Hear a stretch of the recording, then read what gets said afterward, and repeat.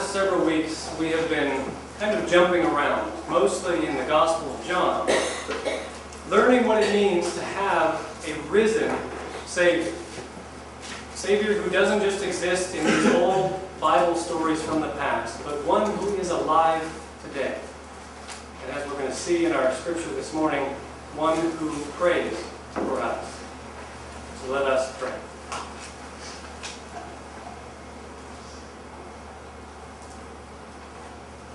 Lord, as we come to your word, we pray that by your Holy Spirit who lives in us, you would plant this word in our hearts and keep it there, causing it to grow and bear fruit for your kingdom. And we pray this in Christ's name. Amen. We're picking up in the middle, toward the middle of chapter 17 in John, which is when Jesus is praying for his disciples. And we're picking this up in verse 6. Jesus prays to his Father, "I have revealed you to those whom you gave me out of the world. They were yours. You gave them to me, and they have obeyed your word. Now they know that everything you have given me comes from you. For I gave them the words you gave me, and they accepted them. They knew with certainty that I came from you, and they believed that you sent me. I pray for them. I'm not praying for the world, but for those you have given me, for they are yours. All I have is yours, and all you have is mine. And glory has come to me through them. I will remain in the world no longer, but they are still in the world, and I am coming to you. Holy Father, protect them by the power of your name, the name that you gave me, so that they may be one as we are one. While I was with them, I protected them and kept them safe by that name you gave me. None has been lost except the one doomed to destruction, so that the scripture would be fulfilled. I am coming to you now, but I say these things while I am still in the world, so that they may have the full measure of my joy within them. I have given them your word, and the world has hated them, for they are not of the world any more than I am of the world.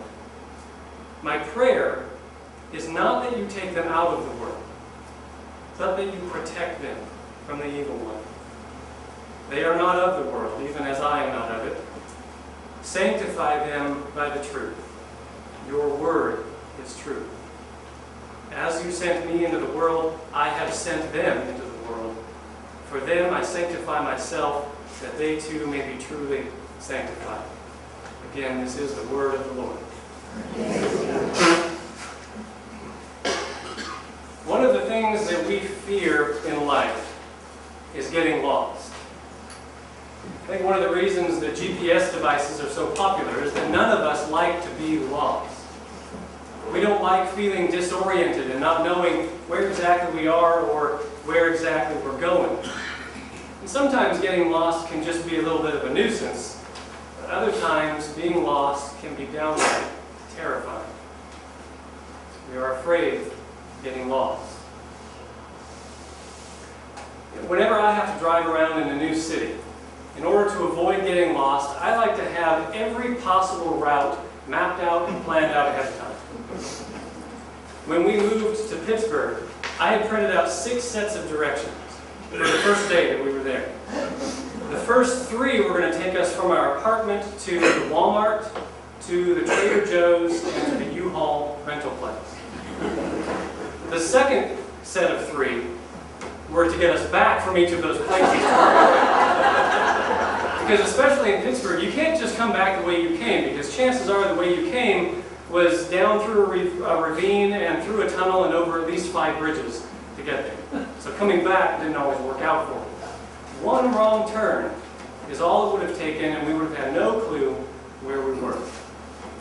Now some people like to call that exploring. I just call it getting lost. If I miss a turn or get off course in a new city, I will much more quickly make an illegal U-turn than I will try to turn down random streets trying to find my way back. Because in my mind, how do I know that those random streets aren't going to just take me right over a cliff if I turn on them? This is the way that my mind works, and why I need to print out my directions. Now, fortunately, the directions I printed out worked, but that was just the first day. So the second day we bought a GPS. Moving somewhere new like that is always an exercise in being a little bit lost all the time. It comes with the territory. But I think what is truly frightening for us are those times in life when we feel lost in places that we used to feel familiar. I mean, some of you this morning might feel like you're lost in your own families. You might feel like your spouse doesn't understand you as much as they used to, or maybe you're not sure who it is that your kids or your parents are turning into these days. You feel a little lost. Or maybe the career path that you've been on hasn't been so much of a path lately as it has been trying to hack through the jungle as you try to find some sense of meaning and purpose and satisfaction in your job. Either that, or maybe you've already stepped off the career path and you're into retirement, and now you're just not sure what to do with your life. Of course, others of you are lost this morning in the wreckage of grief. It's like a flood has come through and completely wiped away all of the familiar landmarks that you were comfortable with. And now you're not sure when, if ever, you're going to find your bearings again. Now, if you're not lost this morning, you either have been before, or chances are you will be someday. We can stay relatively comfortable and familiar for a while, but inevitably something comes along and it changes the landscape of our lives, and we feel lost. And this scares us. But the good news is, Jesus Christ is the one who finds us when we are lost.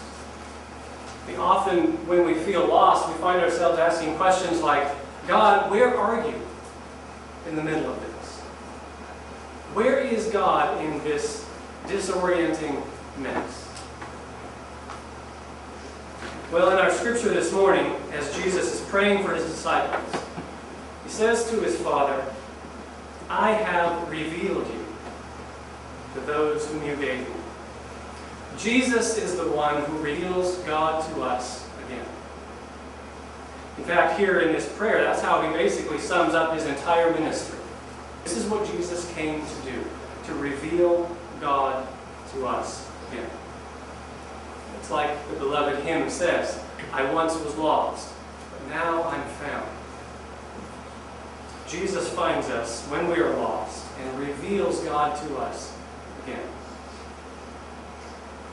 Now notice that Jesus does this primarily simply by the fact of his own presence. That's why he prayed, while I was with them, I protected them by the name that you gave me. Now, I've mentioned before that the name Jesus, or Yeshua, is really a form of the name Joshua, which means Yahweh will save. So in other words, Jesus is the human presence of God's salvation. He is Emmanuel, God with us. Jesus does not reveal God to us through some new religious practice or a unique philosophical idea. Jesus reveals God to us by his very own presence. There are times in our lives, especially when we feel lost, where the presence of God seems elusive, hard to find. But every now and then there are those moments when suddenly the presence of God is so thick and so tangible you can almost reach out and grab it. And usually those are unplanned and unscripted moments. It might be a friend laying her hand on you to pray for you. It might be that moment in worship when you take the bread and the cup of communion into your hands. It might be when you go and visit the grave of a loved one and for the first time you are actually able to feel some joy and thanksgiving, even in spite of your grief. When we are lost, it is this presence of God that we need and desire most. We don't need someone to come and tell us more about God. What we need is God to come and actually find us where we are. And in Christ, that's exactly what happens. And when Jesus finds us, as he prays in this prayer, he continues to protect us from getting truly lost again. In this section of the prayer that we read, Jesus makes two main requests for his disciples. And the first is that God would protect us.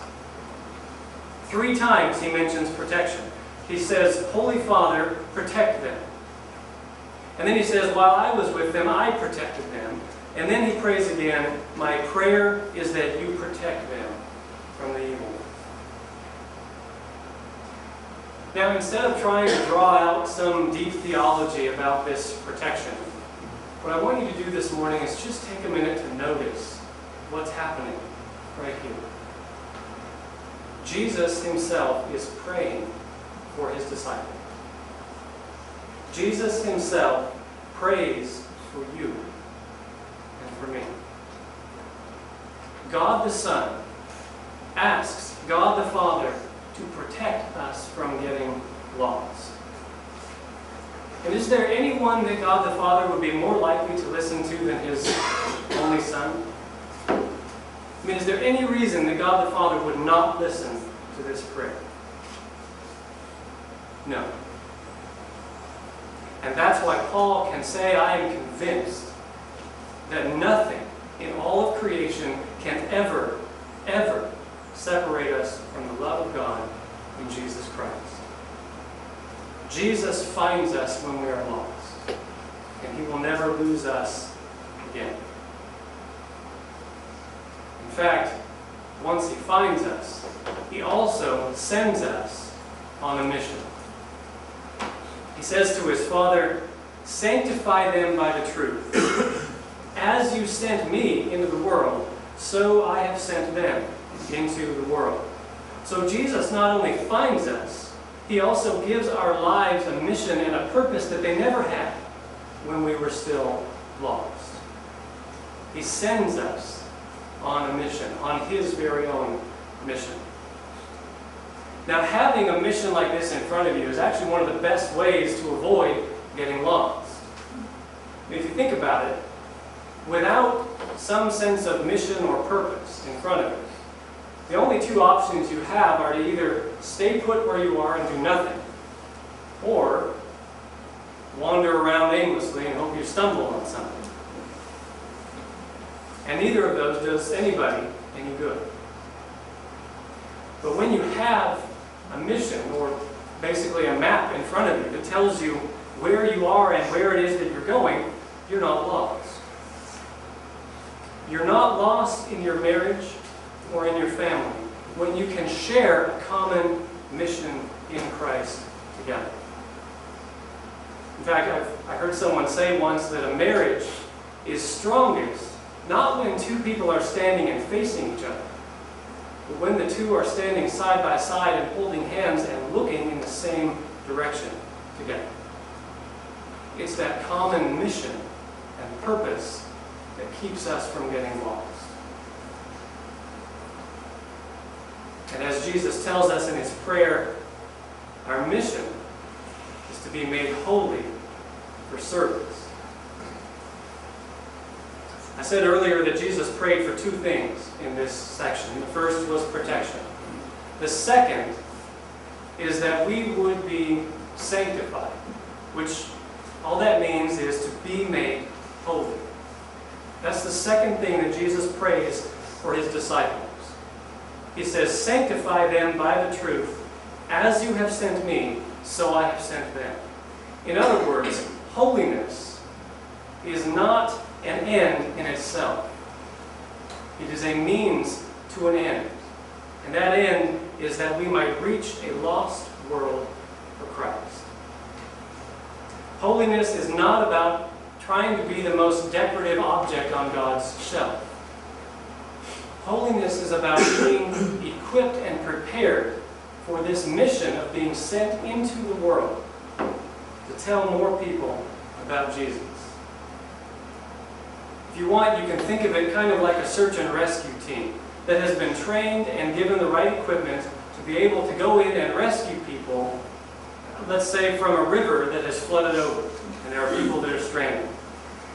Now if you think about this search and rescue team, if they were to just stay up on the bank, out of the water, with all of their training and their equipment, holding it up like it was some kind of trophy, that's not going to do anybody any good. The whole point of their training and their equipment is so that they can go back into the water without being overcome by the water and then rescue the people who are lost in that flood. Being sanctified, being made holy, is a little bit like that. Holiness is less about making ourselves look good for God than it is about preparing us to go into the world without being overcome by the world so that we can help rescue people for Jesus. That's what Jesus prays for us. And that makes all of us missionaries by default. I've said it before that everyone who is a Christian, everyone who calls Jesus Christ Lord, is by definition a missionary. Someone who is sent wherever they are. Every one of us has been found by Jesus, is protected by Jesus, and is being sent back into the world with this mission of telling more people about Jesus, who is God with us.